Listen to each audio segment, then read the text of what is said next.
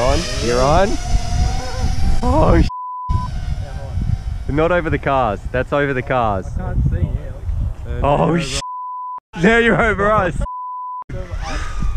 Oh, oh no! Oh. You idiot! G'day, Stu here from UAVfutures, and today, well, we're going to be taking a look at the Wizard X220S. This is the part 2 review, so if you haven't seen part 1, go and check that out. Up here, I'll leave a little card or something that'll flash up. I was super impressed with this thing on paper. I mean, the components look like this should be an absolute kick-ass quad for its price, but since I've done that review, there's been quite a few things that I've learned about this quad. So, the biggest one, and this one was really kind of frustrating me actually that I didn't pick it up in the review, something that was a little bit sneaky by Eachine in this one. They've made the arms not, well actually they've made the quad, it's not full carbon fiber, so it's like a fiberglass carbon fiber composite. And that really sucks, because that one really caught me off guard. All the other quads I've reviewed on the wall, you know, so every single quad that I have on the wall, none of them have fiberglass arms, or none of them have fiberglass parts of the frame, and that really sucks because that means it's going to be a lot weaker. So that is something that I missed, and massive shout out to Bruce from Aussie Model Reviews. He sort of took this thing apart, really went through all the nuts and bolts and everything about here. So I'm going to link his video down below as well, and definitely go and watch that before you buy one of these. We're going to stick it on the bench in a minute, but I did have some issues with my receiver, and also I did a little bit of a change up in here because, you know, some of the solder joints broke, which is a little bit disappointing. Now, what we're going to do in this video though, so it's going to be on the bench very quickly, but stay tuned because we're going to take it out, we're going to absolutely thrash it around, and then we're going to test it on 5S as well. So I've got a 5S battery charging. I'm literally about to go out to the field in about 20 minutes time, and then we'll thrash it around with 5S, hand it over to Grumpy Trev, see what he thinks as well, and then most importantly, something that I think this quad, because it's sort of snuck past me, what we need to do, let's do a crash test. Let's find out how strong these arms are. So we're going to keep pushing it until we sort of get to that breaking point. But I reckon by the end, you know, the aim of it is to come home with this thing in pieces and see just how, you know, how much abuse do these arms actually take. Do they hold up quite well, or are they as weak as, you know, some people are saying? So I can't wait to test it out and show you guys that. Let's quickly stick it on the bench, have a look at it. All right, let's do it. Alrighty, so here it is, and very quickly before we go and rip it around, a few things I have changed. I did have some troubles when I was getting it ready because I'm literally going to go fly this in about an hour's time. I had some troubles with my radio and my receiver. It just wasn't working very well. It was getting real jittery, so I didn't trust it at all, especially if I'm going to be sticking my GoPro on this bad boy. So I put in the IS6C receiver for my Turnigy Evolution, and then there was two other important parts. So the soldering job on the top of this VTX, it really isn't up to standard. So on first glance, I didn't think much of it, but now I've noticed, you know, just when I was going to put this together, this is my little plug that powers your VTX. That was about to snap off, so I simply touched it and it just broke straight off the board. So I had to do some microscopic soldering on there, which, look, to be honest, for a beginner, and that's what I think this drone is aimed at, a beginner, that's not very good.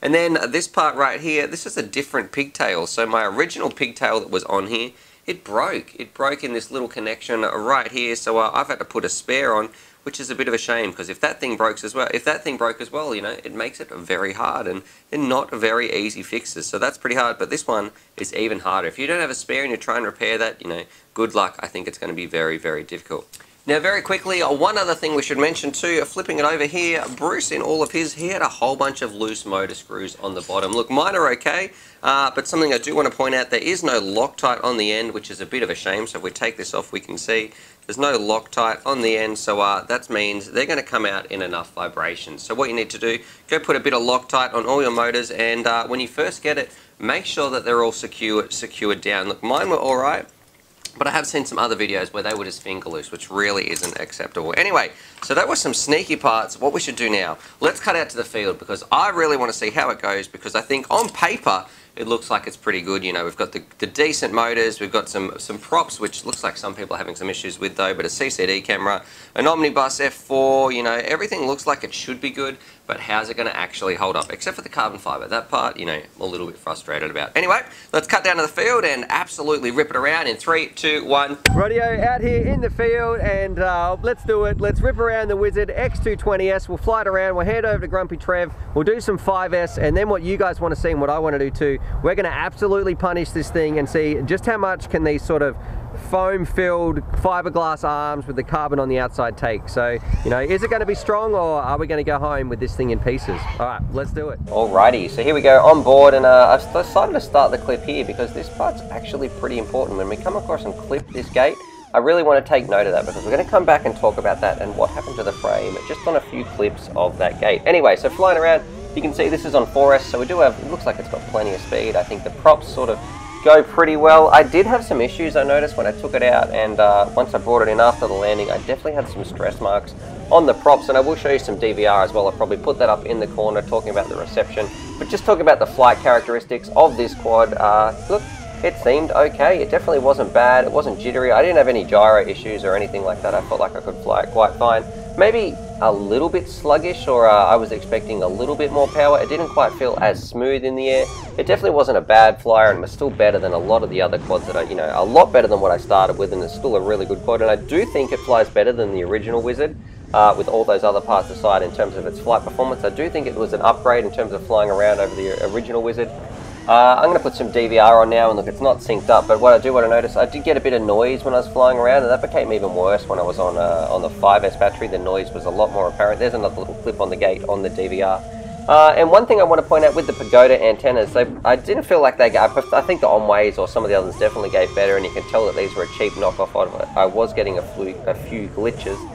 Can't talk properly, but you really needed to screw the antenna down because of that little rubber grommet that's in the back of the FPV, where the FPV antenna goes. You really need to screw it down to make sure that you're getting a connection. And then the other big issue is, like, when you're flying around, look at the top of the screen, you know, where my voltage is, and my voltage gets absolutely smashed here because this was a very, very hungry quad.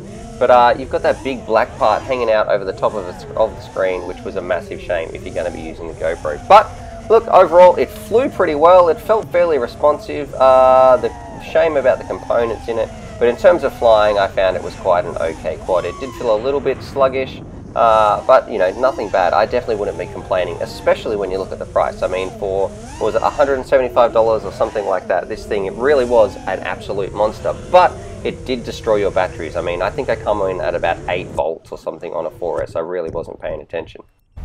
Alrighty, so I've just flown around. I did nick one of those gates, and look what's happened to the top antenna right there. So that part's a little bit disappointing. But what we'll do, let's hand it over to Grumpy Trev and see what he thinks. There's a little bit of noise there, Ned. Do you have any noise? Yeah, I had a bit.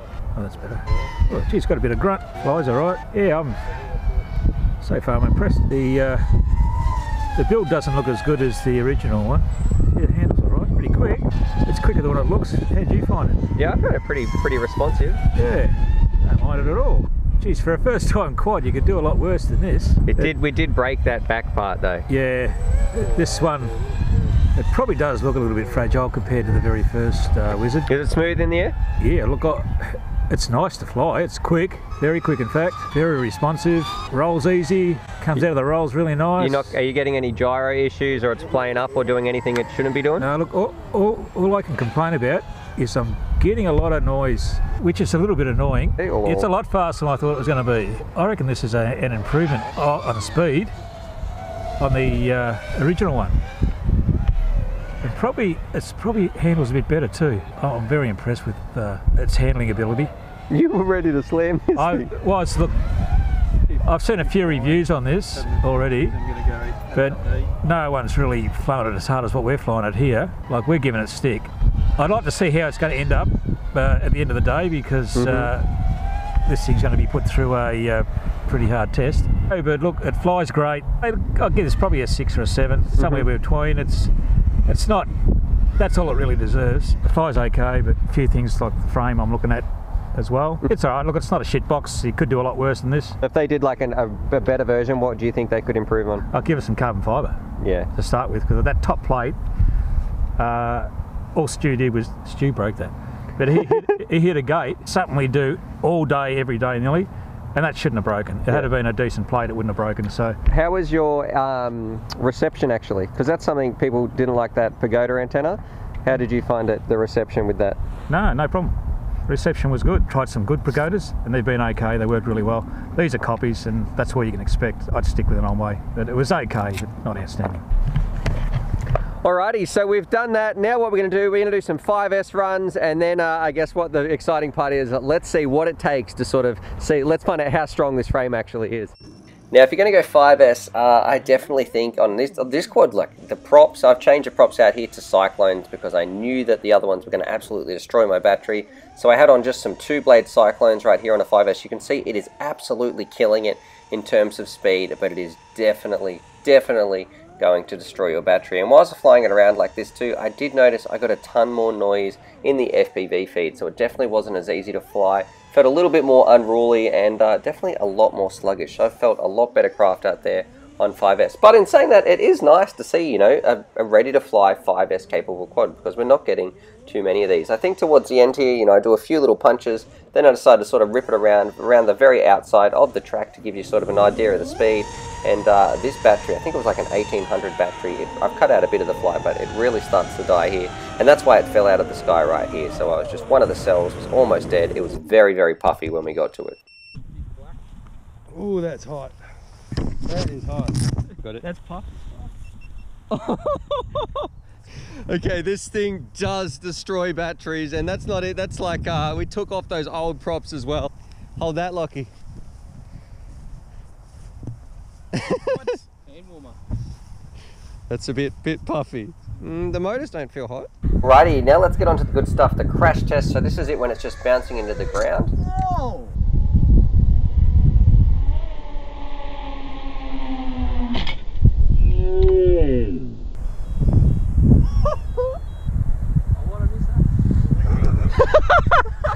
Alrighty, so that wasn't like a hardcore crash, but you can see that didn't survive very well. I do keep wanting to push it somehow. We'll find a way to break it a little bit more, but we've got our battery and also our antennas, so you know, that's not off to a good start. Alright, so we've still got some video, which is a good thing. So we're going to probably strap the battery somewhere, probably underneath, and we'll see if we can break the frame, or you know, see how the arms go. The top plate, Break the frame, it's already. so yeah, we'll see how we can go with the rest of it. All right, let's take 2. Now I felt really bad about this one. This one's dead smack into a tree.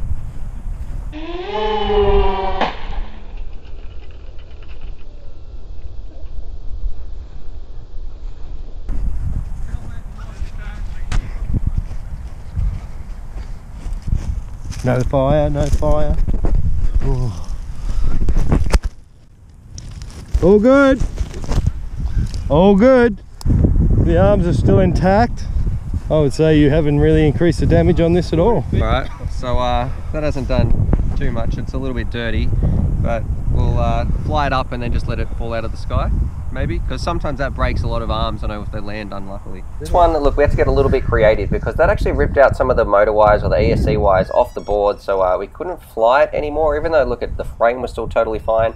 So we had to get a little bit creative with how we decided to take it up and drop it from the air. You're on? You're on? Oh, not over the cars. That's over the cars. I can't see, yeah. Oh, now you're over us. Oh. Oh. Oh, no! Oh. Oh. You idiots! Okay. All right. So those shenanigans aside, we just fell from a pretty high spot. Thanks very much, Liam. And the arms are okay at the moment. We'll see what we can do. That might be the last test because that was pretty sketchy. But yeah, that was okay.